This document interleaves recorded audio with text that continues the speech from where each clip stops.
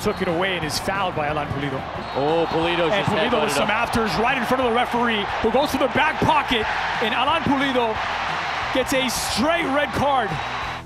Welcome to a historic edition of Instant Replay. It's the first ever Leagues Cup edition, in which we'll take a closer look at all the controversial refereeing decisions from the first match day of the Leagues Cup 2023. And let me tell you folks, there is an absolute laundry list, so strap in, get ready, and break out your law book. We start in Philadelphia.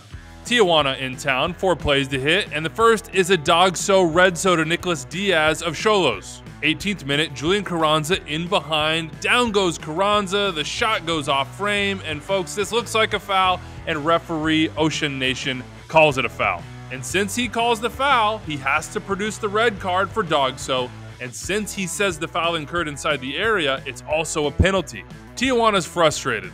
My guess is they probably think the foul is soft, and they also think this occurred outside the area, and I can see the point on both. But here's where I stand. For me, this is a foul. Watch Diaz's arm. He pushes, he outstretches that arm. If there's just the contact on the back, he might get away with it, but when you have the push, that's where the foul occurs.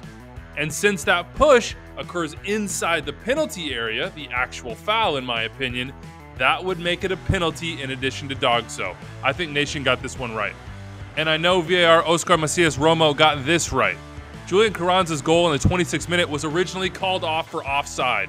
But watch this replay. Carranza is onside when the original cross is played from the left flank, therefore he is onside even though he's quote-unquote in an offside position when the ball deflects off the Tijuana defender. Though the flag went up on the field, in the end the crew got the call right. This is a good goal.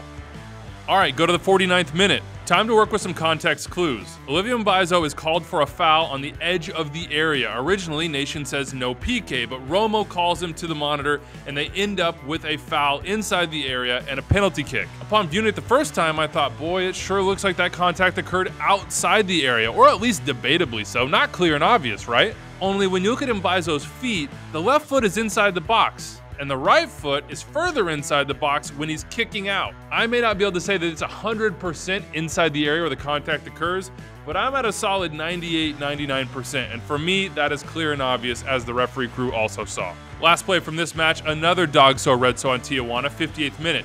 Kevin Balanta chasing down Mikel Ua. Balanta puts in the challenge, Ua gets a touch, or maybe there's a touch from both, and Ua goes down. Nation produces the red card. Denial of an obvious goal-scoring opportunity. And while Balanta is frustrated, I agree with Nation on this one. If you slow it down, in my opinion, you can see that Ua is the one that gets the touch here. Balanta's foot comes in under the Philadelphia Union forward and takes him down. That's a foul. The question is it denial of a goal-scoring opportunity? Remember, there are 4 buckets that need to be checked, and one of them is the likelihood of keeping or gaining control of the ball. Ua's touch is pretty long. I don't think he's going to keep or gain control of this ball. But ultimately, what forced him into the touch is the foul from Balanta. So in my opinion, all things considered, full justice, dog-so, red-so is the right call.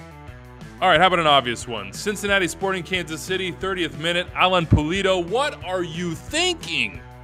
I know he was frustrated. He was in a little clash with Yerson Mosquera, and Mosquera pushed him just a little bit. But you can't jump up and lead with the head into Mosquera's head. That's clear violent conduct. It's a non-soccer play. It's non-negligible force into the face and head. That's a sending off all day, every day.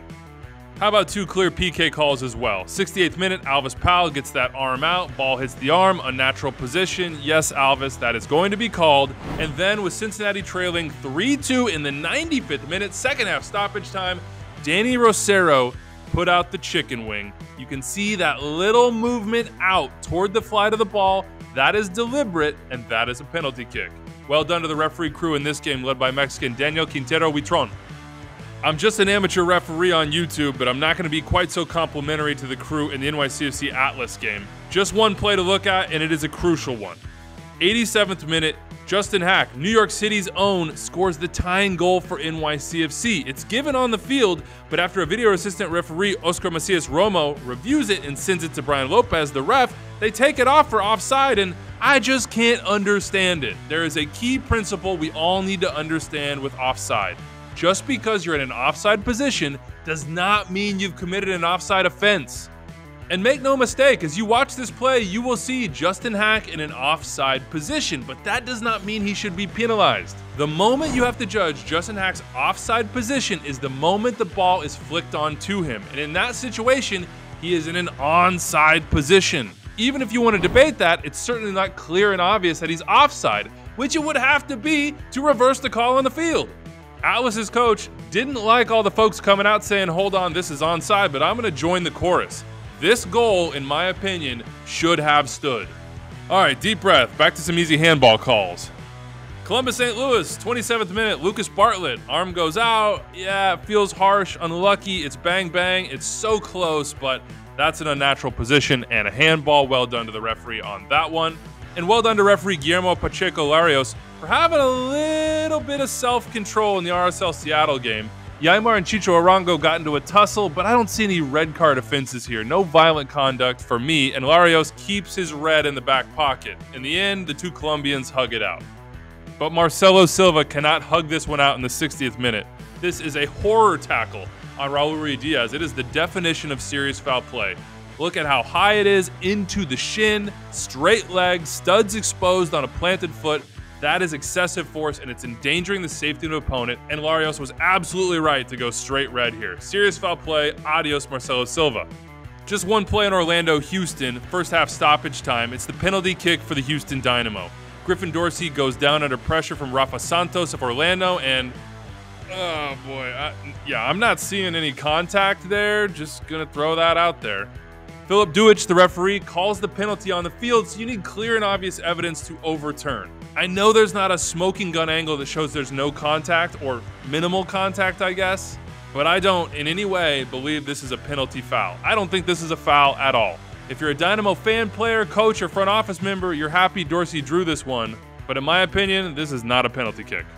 This foul by Edward Bello in the Austin Mazatlan game is a penalty kick, 61st minute. From the first angle, I thought, oh boy, did Ethan Finley go down easy here? Maybe even dive. But then when you find another angle, the one from behind, you can see that Bello's heel goes into the heel of Finley, taking him down. So well done to the referee and the crew on that one.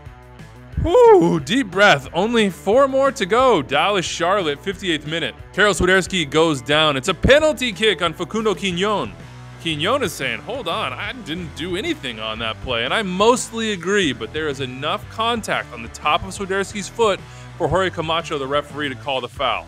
And once he calls that foul, given the contact, the VAR, Diego Montoño Robles is not going to recommend for review. So while it's a little bit soft, I understand the call on the field. I am, however, just a little bit confused by the fact that there wasn't punishment for Giovanni Jesus, the FC Dallas outside back who, as you watch closely here, sure appears to get a hand around the neck of Ashley Westwood of Charlotte. No red card produced by Jorge Camacho, the referee, and Jesus is a lucky, lucky boy. For me, that's a red card for violent conduct. And to be honest, I was a little confused initially by the red card to Michael Boxall of Minnesota for violent conduct against Puebla in the 26th minute. I was focused on the grabbing. Boxall has a lot of fabric in his hands on this one, and I thought, did he throw him down? What happened here? But on the 3rd or 4th viewing, I finally saw it. Watch Michael Boxall's right arm as he's holding with the left. That is a punch, a strike into the back of the Puebla player. It's off the ball. For me, clearly excessive force and brutality, and that makes it violent conduct. Well done to the VAR, Diego Montoño Robles on this one. It was hard to pick out, but he caught it, and we got to get that stuff out of the game. Final play on this show, Puebla thought they had a consolation goal, and it was for naught. Robles caught on video review that the ball went out of bounds, and you can see right here, that is clear and obvious. That goal should not have stood, and it didn't. All right, that's it for us from match day 1 of Leagues Cup. Are you tired? I'm a little bit tired, but probably not as tired as my editor, Phil Ivanko, who put all this together and then made me look as good as I can possibly look. And of course, big thanks to my producer, Rich Hernandez. I may not always agree with you, Rich, but I love you, man. As always, if you see something, say something. Let me know if there are any plays we need to review on this show, and we'll see you next time.